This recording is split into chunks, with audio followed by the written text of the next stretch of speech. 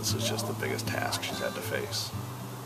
Every morning it's just so painful to get up. And then my fingers don't work.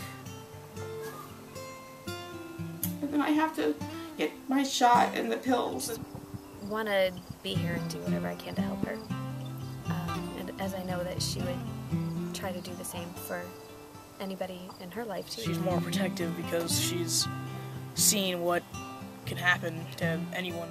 Somebody who's an incredibly independent person and a very physically active person and everything else to have this, happen. It was a good day when we left the nursing home to go to the rehab hospital, and they told us, be prepared, it's going to be hard work. It was great, that there was a team of people who showed up every day, and they gave her appointment schedule, and you've got an hour of this, a half hour of this, an hour of this, and it's an all-day job. Getting yourself to the point where you can get out of the rehab hospital and get home.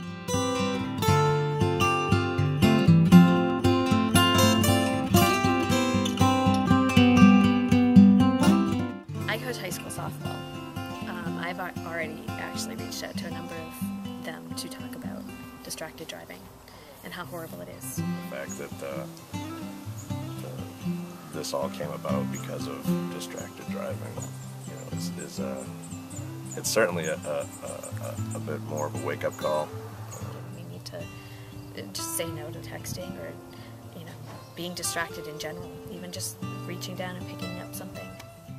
Being a new driver, it really makes you think twice about every action you make when you're going to be, operating a vehicle, just because of, it's a weapon.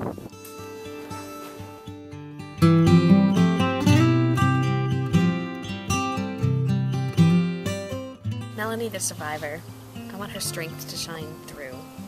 I don't want people to feel sorry for her, and neither does she. This is a horrible thing that's happened, but something good's going to come out of this. A lot of people ask me, are you surprised, how Melanie's, been through this in terms of mentally? There's been up days, there's been down days. She's not an I can't person. Once this whole thing is over, years down the road, I'd like to be able to look back and show how, our family went through a life-changing experience, but was able to conquer it and continue life as normal.